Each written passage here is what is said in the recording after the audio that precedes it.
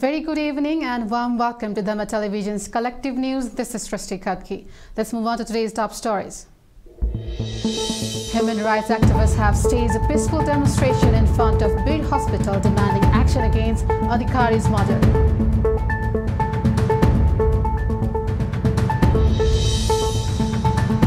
Minister for Communication and Information Technology Parbat Gurung has said that the election cannot be stopped under any circumstances. Newly appointed Youth and Sports Minister Dawa Tamang said that the challenges in sports will be overcome with cooperations. The Federation of Nepali Journalists has demanded special co-relief and monthly subsistence allowance for senior journalists.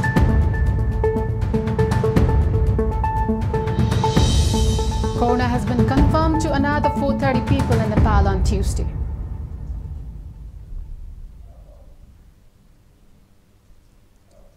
Here we go for news in detail. Human rights activists have staged a peaceful demonstration in front of Bir Hospital in Kathmandu on Tuesday, demanding action against Adhikari's murderer. They staged a peaceful protest saying that the health condition of Krishna Prasad Adhikari was critical due to the 3-week-long hunger strike. Adhikari's 16-year-old son Krishna Prasad Adhikari was killed on June 7, 2006 when he came to Chitwan to visit his maternal grandparents. Human rights activists in the area said that they had to launch a Save Ganga Maya campaign to put pressure on the government, saying that Ganga Maya's health had been deteriorated.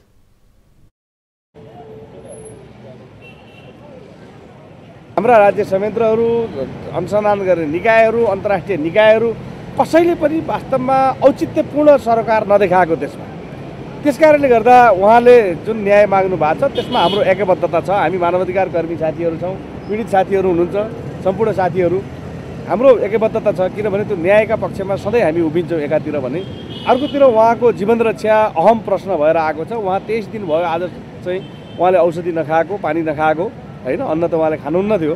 त्यति हुँदा हुँदै पनि सरकार लगायत कसैले पनि सरकारवाला निकायले चासो देखाएनन्। उहाँका मागप्रति चाहिँ चासो नदेखाएको कारणले गर्दाखेरि उहाँको जीवन रक्षा एकातिर र उहाँले मागेको माग न्यायको माग जायज माग हो।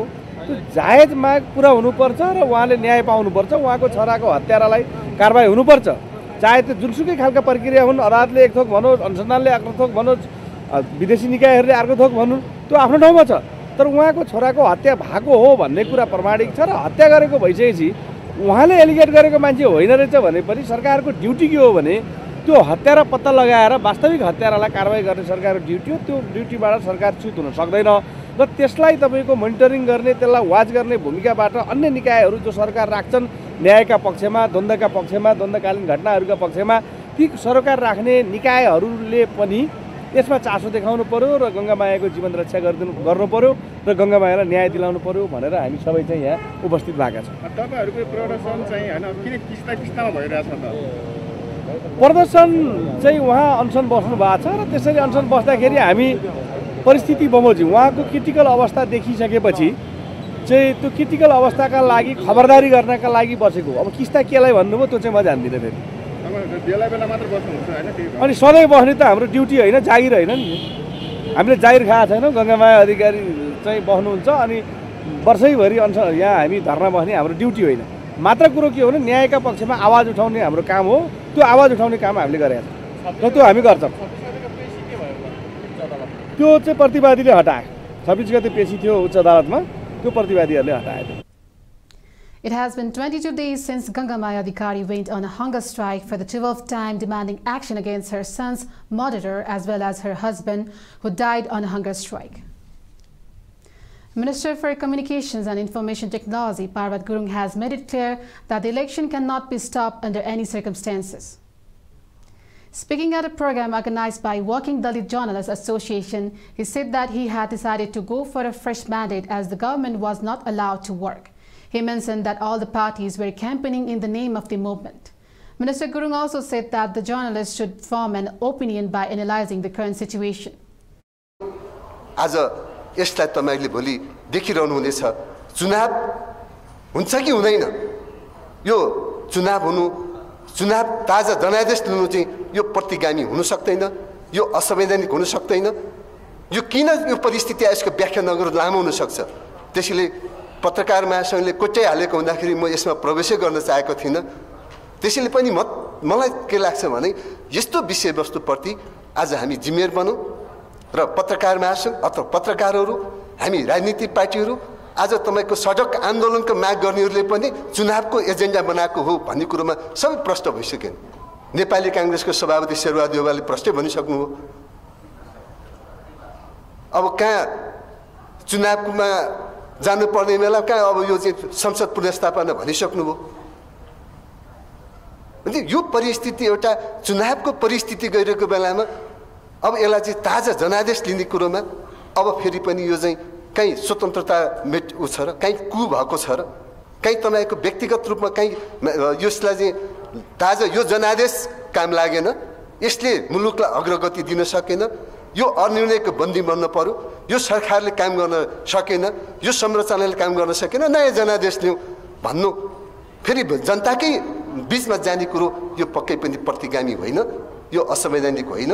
त्यसले पनि म तपाईँहरूलाई धेरै हामीले सोच विचार गरिकन हामीले धेरै यसको विरोध गर्ने भन्दा पनि यसलाई सन्तुलित ढङ्गले यसलाई द्वन्द्व न्यूनीकरण गर्ने हिसाबले हामी काम गरौँ, हाम्रा कलमहरू चलाउँ, हामीले त्यो अनुसारको सञ्चारकर्मीको भूमिका निर्वाह गरौँ।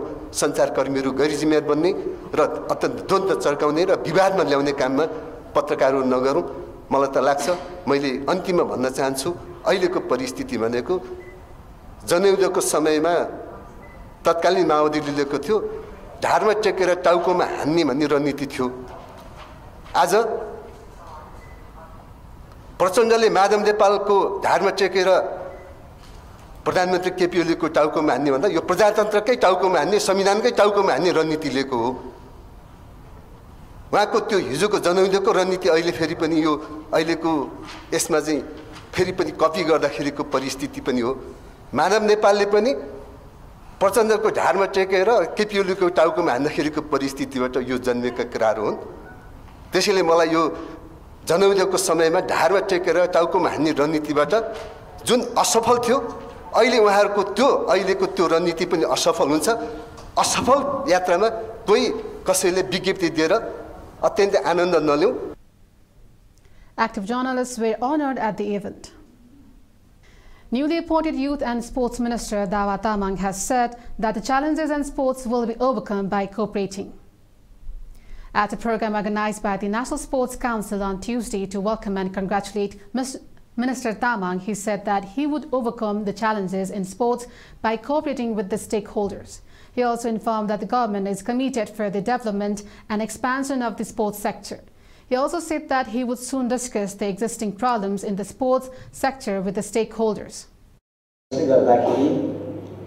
हाम्रो खेल क्षेत्रमा जे जति राम्रो काम भएका छन्, जे जति अनुकरणीय अनुसरणीय काम भएका छन्, इतिहासमा स्वर्ण अक्षरले लेखिएका छन्, ती सबै हाम्रा उपलब्धिहरूलाई हामी उच्च सम्मान गर्दै हाम्रो अगाडि देखा परेका समस्या, हाम्रो अगाडि देखा परेका चुनौती र अझ हामीले चुनौती सँगसँगै गर्न सक्ने यो खेल क्षेत्रको सम्भावना पक्षलाई मन्त्रालयको तर्फबाट, मेरो तर्फबाट आवश्यक र अन्तर सम्बन्धित निकायहरूसँग समन्वय हुनेछ, पहल गर्नेछु र यहाँहरूसँगै सहयात्रा गर्दै सहकार्य गर्दै देखा परेका ती समस्यालाई पन्छाउँदै, देखा परेका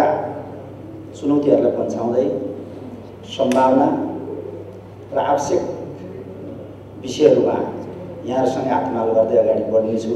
म यो कुरा यहाँहरूसँग राख्दै जहाँसम्म केही विषयहरू अलि विचार्ने छन्, सोच्ने छन्, निकै गहिरिएर जानुपर्ने भन्ने कुराहरू छ, मैले अघि नै पनि राखिसकेँ। यी विषयहरूमा मन्त्रालयको तर्फबाट आवश्यक समन्वय र पहल हुनेछ, गर्नेछु।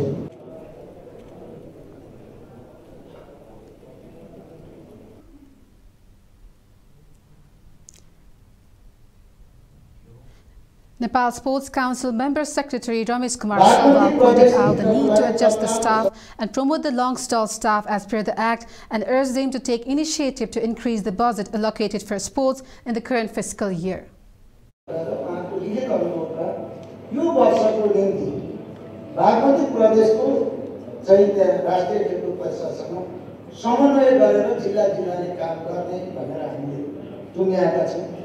आज बिहार मात्रै मैले कर्णाली प्रदेशको सबै सचिवसँग बसेर कर्णाली प्रदेशभित्रकोलाई पनि यो वर्षलाई त्यही मोडेलमा नै हामी अगाडि बढेर कर्मचारीलाई हाललाई अस्थायी रूपले त्यहाँ बसेर कार्यरत गर्ने एउटा स्थिति बनाएका छौँ।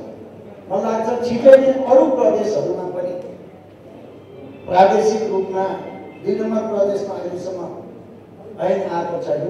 2 नम्बर बाहेक अरू प्रदेशहरूमा ऐन आइसकेको हुनाले त्यहाँ पनि यो समायोजन प्रक्रिया चाहिँ अगाडि बढ्छ भन्ने मैले विश्वास दिएको छु र यो पूर्वाधार निर्माणको हिसाबमा बजेट कम भए पनि राष्ट्रिय खेलकुद परिषदले धेरै नै मेहनत परिश्रम गरेको छ।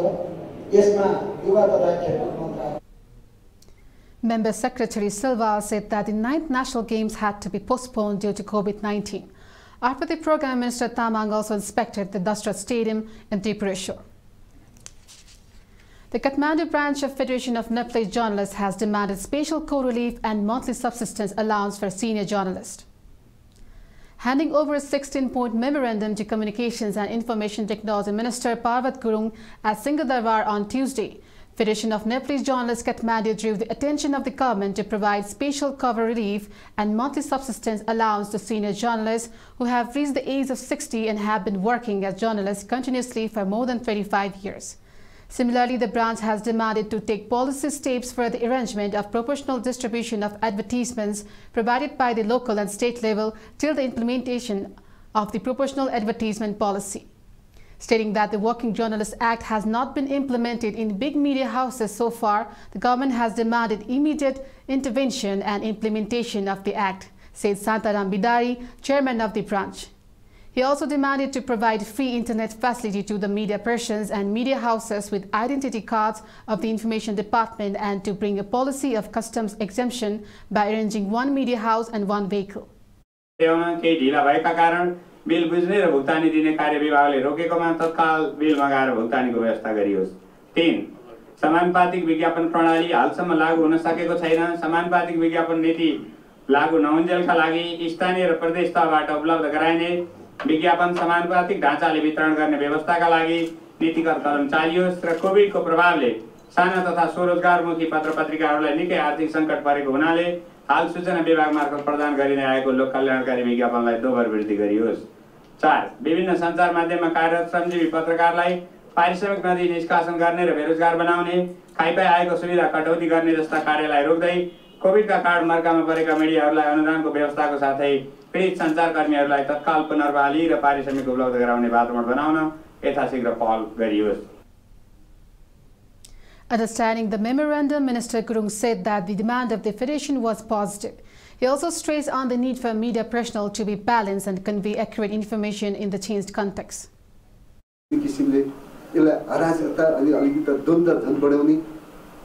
पत्रकार महासंघको पनि ध्यान आकर्षण गराउन चाहन्छु। हामीलाई पनि ध्यान आकर्षण गराउन, पत्रकार महासंघलाई पनि ध्यान आकर्षण गर्नु पर्छ। अलिकति यो किसिमले पनि हामी त्यसैले त हामी एउटा सहकारी गर्छौँ समाजलाई एउटा फेरि पनि हामी मिलेर हामी राज्यकै एउटा चाहिँ हामी छौँ। राज्यलाई बलियो बनाऊँ, राज्यको एउटा सम्मान बढायौँ भने त्यो राज्यको हामी नागरिक, हामी पत्रकार हौँ, हामी नागरिक समाज हौँ, हामी जनप्रतिनिधि सरकार हौँ, हामी सबैको गौरव बन्न सक्छ। राज्य कमजोर हो, देश बर्बाद भयो भने अनि हामी त्यो देशको नागरिक कमजोर हुन सक्छौँ। त्यसैले हामी राज्यलाई बलियो बनाऊँ, हामी पत्रकार पनि बलियो हुन्छौँ, हामी समाज पनि बलियो हुन्छौँ, सबै बलियो हुन्छौँ, बलियो सरकार बनाउने काममा लागौँ। पत्रकारहरूलाई सधैँ यस्तै घटना यस्तै सङ्कटको बेलामा पत्रकारहरूको कलम र पत्रकारहरूको न्युजले साँच्चै समाजमा एउटा रूप। The Kathmandu branch of Federation has also demanded the classification of newspaper distribution by Press Council to be done in a scientific, transparent and fair manner. Corona has been confirmed to 430 more people in Nepal on Tuesday. According to Ministry of Health, the number of corona infections in Nepal has reached 2,65,698. Similarly, 5 more people have died due to corona infection. Altogether, 1,932 people have lost their lives due to corona infection in Nepal. Similarly, another 390 people have been cured from the infection. So far, 2,59,358 people have been cured from corona infection. At present, 448 people are in isolation and 237 in quarantine. According to the ministry, 19.92 million PCRs have been performed.